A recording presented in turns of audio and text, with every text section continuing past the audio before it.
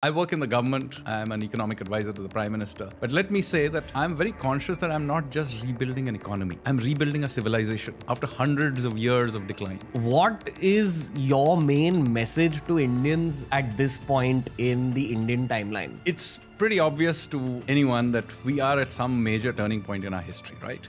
There's something clearly different about what we are going through. As a civilization, we are coming back. So while we talk about the fact that in the next 24 months, we'll be the world's third largest economy, clearly India's geopolitical hierarchy is clearly rapidly going up, and we can discuss that later. It is more than just that. I mean, whether it's the rebuilding of the temple in Ayodhya, the way we are engaging with our own history and so on, you can feel that something different is happening, and our generation is lucky to be here to have seen it.